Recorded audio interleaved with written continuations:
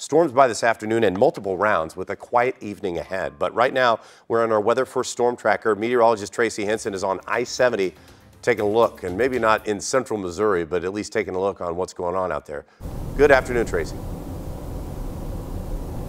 Alrighty, Gary. So we are just heading through Warrenton right now. We're on Interstate 70. I'll go ahead and show you the front.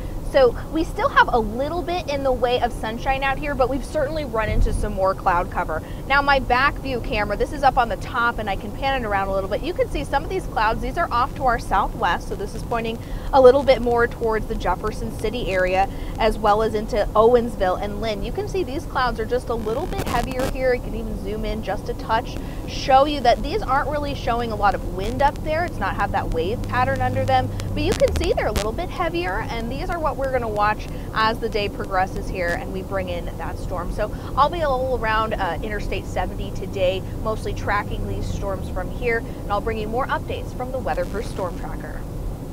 All right, be safe. Thank you, Tracy. And be sure to have the 5 on Your Side app downloaded to your smartphone. We'll send alerts as that storm rolls into the region.